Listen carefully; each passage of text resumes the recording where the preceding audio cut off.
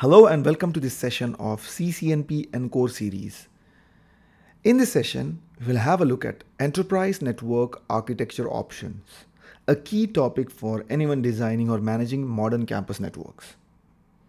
By the end of this session, you will have an understanding on what are two-tier and three-tier networks and what are their benefits. So when deploying a campus network, there are several architectural design options to choose from.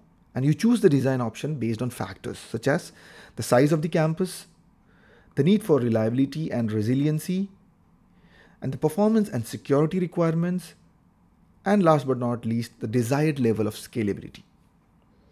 So based on this factor, there are 6 design options mentioned by Cisco, starting with two-tier design, also known as collapse core, three-tier design, and then layer 2 access designs based on STP, and layer 3 access design based on routed access, and then simplified campus design based on virtual switching.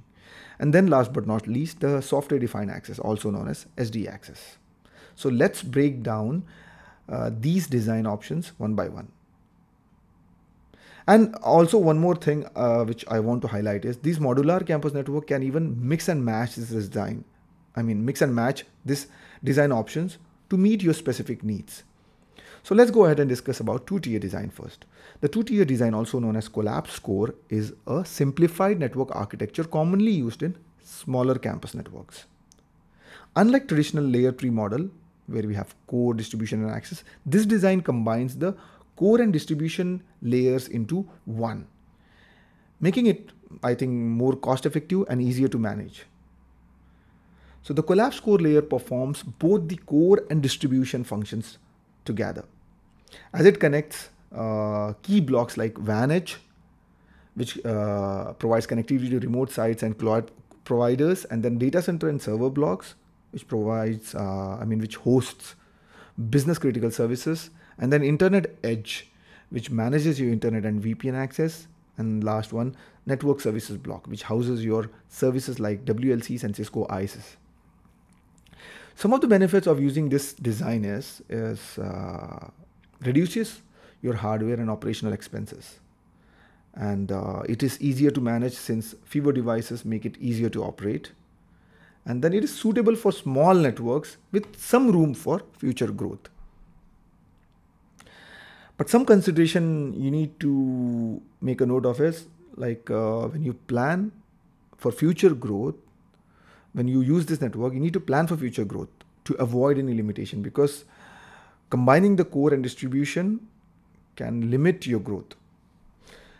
So to conclude, I would say the two-tier design is ideal for smaller network, offering simplicity and cost efficiency while maintaining functionality. But careful planning is essential to support scalability and handle potential traffic demands in future. With that, let's move on to the next design option, three-tier design option.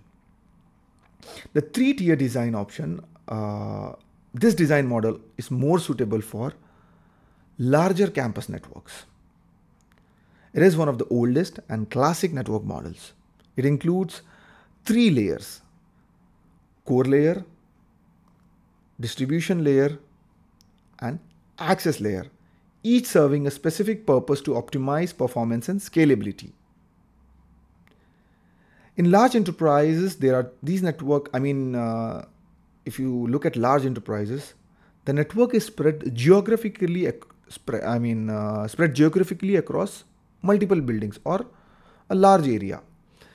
So this design provides dedicated distribution layer for each building if it is distributed across multiple buildings. So the distribution layer is also distributed. And it supports dense deployment with multiple blocks like WAN, internet, data center, and network services. So it can succumb to the growing demands. And it handles dispersed access switches and interconnected distribution layers efficiently. And then it is designed for better traffic management, as it is designed for north-south traffic with data flowing between end users and blocks such as WAN or data centers, and ensures better traffic management, fault isolation, and scalability compared to simpler design. The data center in this design is exception because the modern data centers follow the new spine leaf design to manage, because in the modern data center the traffic movement is east to west compared to the three-tier design.